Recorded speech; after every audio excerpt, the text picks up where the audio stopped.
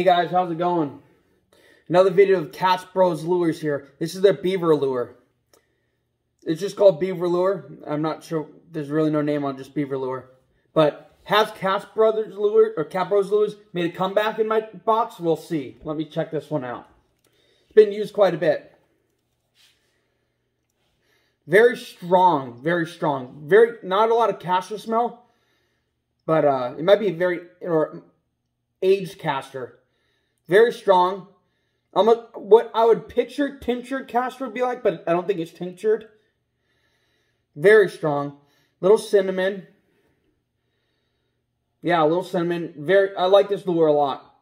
When I use this Kaatz Brothers lure, when I was using other Beaver lure that's not as strong, just more caster smell than the other ones, put out, wasn't catching anything. They stopped going towards it. I put some of this out. It's the Kaatz Brothers Beaver lure.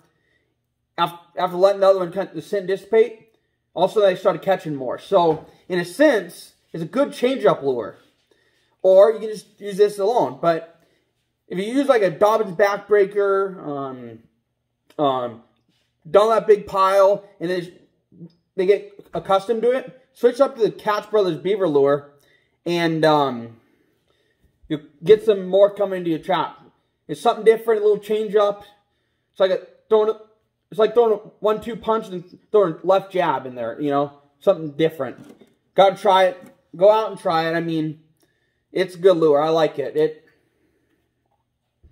smells good. It's more potent, stronger, so it's a good change-up lure. Probably be very good at like coyote or bobcat sets too, because it has a very potent, piercing smell.